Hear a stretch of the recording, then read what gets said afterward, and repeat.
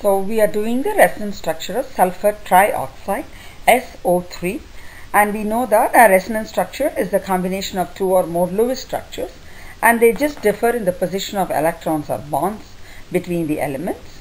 So before drawing the resonance structure, we need to draw the Lewis structure of sulfur trioxide. Let's do that now. The Lewis structure of sulfur trioxide. So the first thing we do is, as always, count the valence electrons.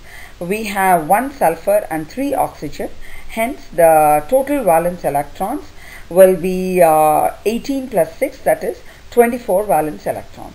Now, the next step we do is count the what is the central atom, and sulfur can be or oxygen can be the central atom, but we prefer sulfur because it is less electronegative, and the resonance structure is shown as shown there, and the formal charges are also calculated, and you see that the molecule on the whole is neutral, and the double bond can be between sulfur and any of the 3 oxygens, and the formula or the structure of sulfur trioxide is represented by all the 3 structures. So the bond between sulfur and oxygen is neither a single bond or a double bond. The length will be in between a double and a single bond.